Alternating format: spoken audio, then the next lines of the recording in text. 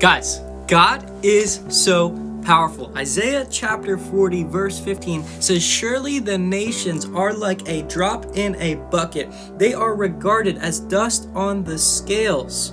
He weighs the islands as though they were fine dust."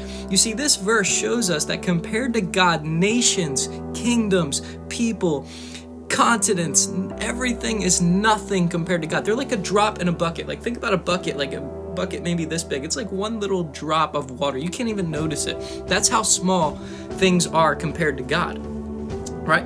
You know, the Bible says the government is on Jesus' shoulders. It says he's the Prince of Peace and the government shall rest on his shoulders. You see, we have to realize that God is over all things. He's sovereign. So, you know, we can see all these things happening politically. We can see all these wars. We can see all this chaos in my own life. We can see these things that lead us to frustration. But we need to remember the nations are just a drop in the bucket. They're like dust on a scale. It's not even noticeable.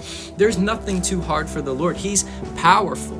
We realize how mighty God is. It gives us peace in life because we can look at the world and see it and think it's in chaos, but God's saying, I'm in control, even in the midst of chaos. And Jesus is coming back soon, and he's coming back very soon. We have to be ready, and he's going to make all wrong things right, and he's going to come back in the battle of Armageddon, spoken of in Revelation chapter 19, and he's going to restore and create a new heavens and a new earth. That's what we're looking forward to. But until then, we trust that God's in control.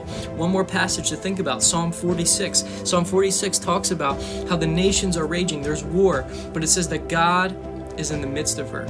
At the end of Psalm 46, it's a passage about warfare. It says, "Be still and know that I am God."